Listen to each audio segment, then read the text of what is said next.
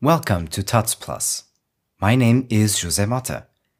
This course will help you learn the very basics of programming using the Ruby language.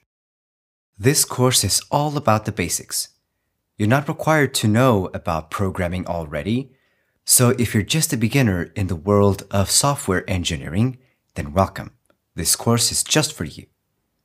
If you feel you already know a little bit about programming and Ruby as well, then you're free to skip the entire course and check the other advanced courses we already have in our network.